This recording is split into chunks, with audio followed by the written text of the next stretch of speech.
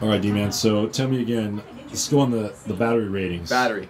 Yes. So what makes ours better than AliExpress battery? The first is the BMS. That's the most important, one of the most important features for safety. So you have temperature protection, balancing features, over discharge, overcharge functions that keep your cells balanced and always in the best state. Whereas a cheap BMS, I mean, they fail all the time. We've seen them many times fail, and that can be potentially dangerous, cause a fire. So you don't. That's one major important safety factor. Yeah. The next would be your performance of the battery. The cheap batteries, they're big, heavy, 1C rating. So you get, not only is it big and heavy, but if you want to deliver a lot of power out of that battery, it's not going to do it. Our batteries, our most basic prismatic battery is 5 to 7C. So it's over 5 to 7 times the performance. It can drain 5 to 7 times more than the 1C battery. So give me that formula again. You have a 10. So yeah, so a 1C battery. 1C is just your C rating is your drain rate of the battery. So 1C, you're going to take your amp hour. So 10 amp hour battery, 1C drain. That's a 10 amp hour continuous drain. Whereas a 5C battery with a 10 amp hour pack is 50 amp continuous drain. So that's going to be a difference. And like I said, we have battery up to 15C for really high drain. The lower drain batteries, if you're using them, just say a 10 amp drain battery max, using it at 12 amps, you're going to kill the battery life. It's going to go down exponentially. It could be a safety issue, so you definitely don't want to do that. So if you like you say, put 50 amps through a 10 amp 1C battery, it can blow that battery up. It blow the battery up. Or it would have such bad voltage sag you wouldn't go anywhere. Voltage sag wouldn't go anywhere. Yeah. Or the battery would have, you said, 3 cycles on it. Then it's done. It would have negligible cycles if you push it that hard. If you push it that hard. Yeah.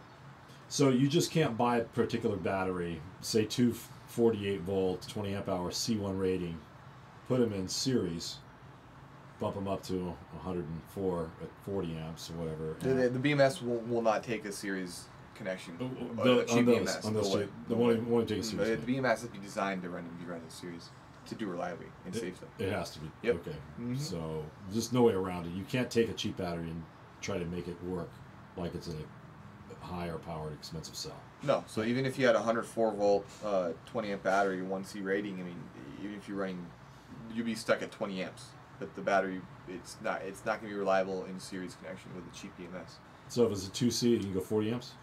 If it was a 2C, you can theoretically go 40 amps, yeah.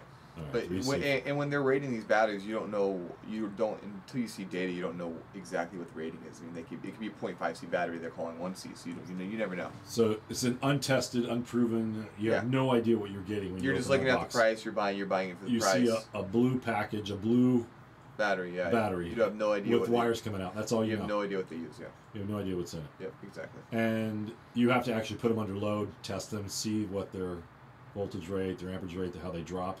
Yeah, there's tests you can run to test them out. There's a test that you can to find their C rating? Theoretically, yes. You could do the tests, but you need a computer to test and all that. And you do multiple tests all the cells, and tie it all together to find out what the C rating is. Yeah, you theoretically can do that, yeah. Okay, so you have safety, you have the rating of the batteries, which is performance, and you have the weight differentials are huge. It's basically back to the old adage, you get what you pay for. Yeah. If it's a $400 battery, where a normal markets of ours are $1,300, the same power output. Well, if you're talking like a Life P04, for instance, I mean, I'm sure you can go to Alibaba, get them for maybe, if you're talking 52 volt,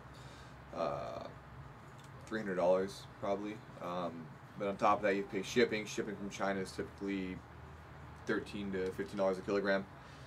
Plus customs fees and all that, and then you're dealing with a battery that's most likely illegally shipped to the U.S., which they will sneak in, but you're typically not allowed to even sell those batteries as a shop or a business. So if you bought it for personal use, you still theoretically it's illegal to get them here, how they ship them, because they're not gonna be UN tested. They're not going to have all the certifications that they need for the U.S. to be shipping in the U.S. Are yours? Yes, yeah. They are. Mm-hmm. So you go through all the legal, proper channels to make sure they're legal to be here. Yeah. Okay. So safety, the C rating, the performance, the droppage, anything else? The BMSs? I mean, the BMS. Then it gets back to the size safety. of weight. Reliability. Reliability. You're talking much different, big difference. Whole different 9 days yeah. reliability. Yeah, reliability. Yeah, you want to use. How would you like to buy batteries, spend $500, and then, you know, a week later or 2 weeks Yeah, later? you're gonna get what you pay for. I mean, yeah, you're definitely gonna get what you pay for. And then if it does go out, who are you calling?